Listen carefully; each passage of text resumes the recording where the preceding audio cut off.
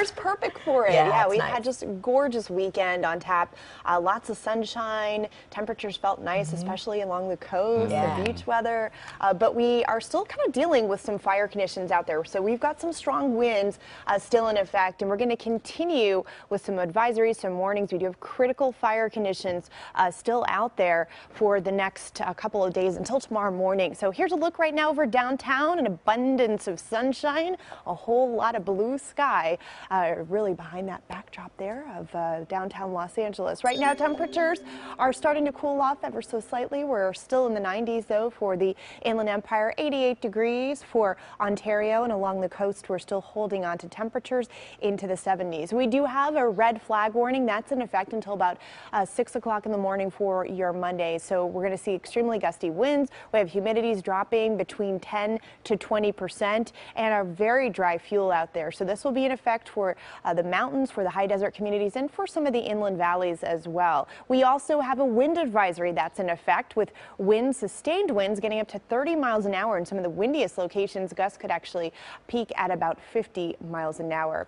Right now, we're watching those winds. You can see some of the strongest winds through the high desert community. Lancaster 24, Apple Valley about 19, and Riverside right now is starting to see some winds pick up, as well as Long Beach. So you might notice a little bit of breeze along the coast as well. Overnight, we're going to see temperature dipping down to about 64 degrees, low clouds and fog expected, and we're going to see those winds up to about 15 miles an hour for downtown.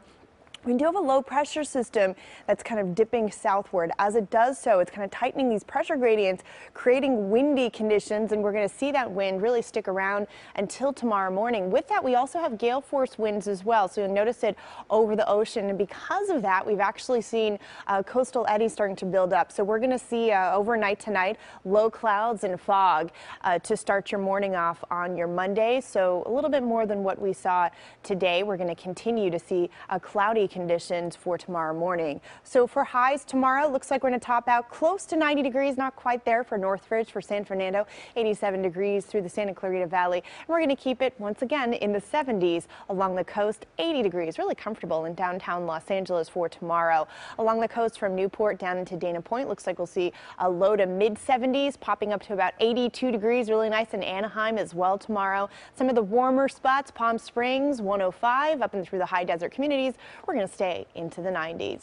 Here's your extended forecast. Partly cloudy conditions expected throughout the work week. It looks like we're going to see lots of sunshine, especially in towards the afternoon, and a little bit of a slight warming trend. So you see by about Wednesday and Thursday, we bring those temperatures up. In fact, valley locations look like they're going to climb into the mid 90s. For the Inland Empire, upper 80s tomorrow, then we warm up into the mid to upper 90s by midweek. And for the high desert communities, by midweek, we get up to triple digits. Back